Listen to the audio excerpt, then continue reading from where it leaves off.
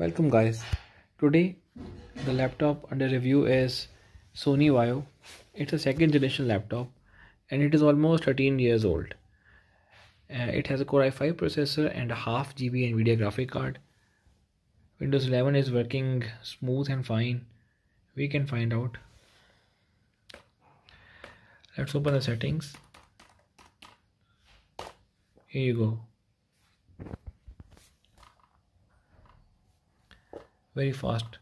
If you see the resources, so processor is perfectly occupied, RAM, every resource is perfectly being utilized, and there's a lot of space for performance. Let's open Excel daily.